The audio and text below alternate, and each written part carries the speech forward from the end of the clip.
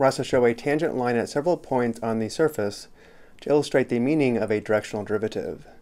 The directional derivative, denoted by this notation here, represents the rate of change of the function in the direction of the unit vector u. This is also the slope of the tangent line in the direction of the unit vector u.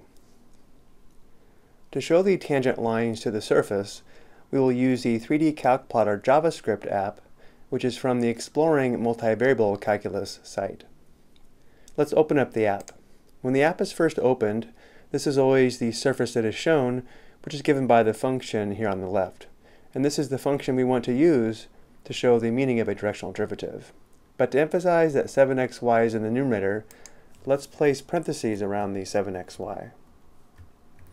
If we press graph, the surface doesn't change because this function is equivalent. Next, let's make the surface transparent so we can see through the surface. We do this by clicking the magnifying glass here at the top. Now we click this button here, which is the Show Hide 2D Trace Plane. Next, we click the arrow to the right, which brings up this drop-down menu, and we select Show Directional Derivative Trace, which is here. This green unit vector in the trace plane is the directional vector. Before we animate the tangent line along the surface in this direction, let's rotate the xy plane of our graph so it's oriented in a similar way as this trace plane.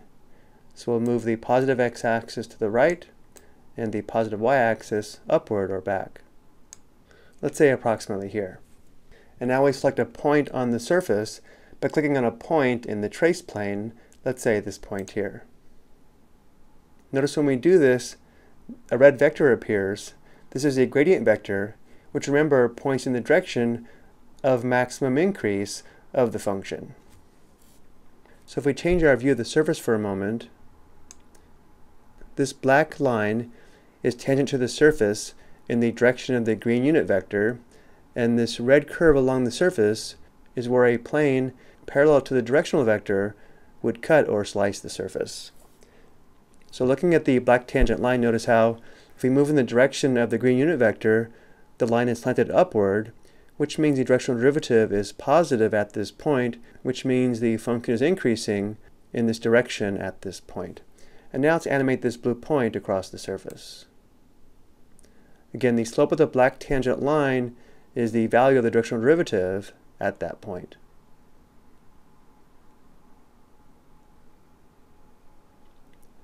And now we can change the direction of the tangent line by entering a specific angle here for theta, or using this slider.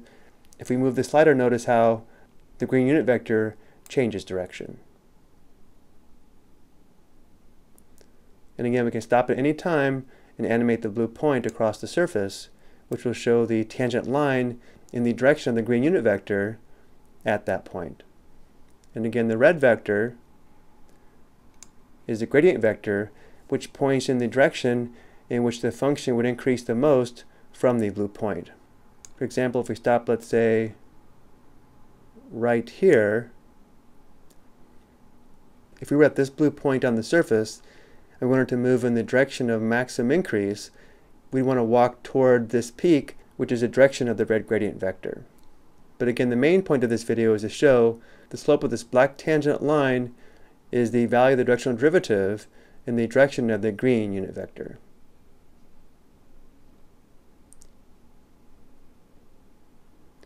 Now if we did want to change the function and show a different surface, we would just enter it here and then press enter or click graph. I hope you found this helpful.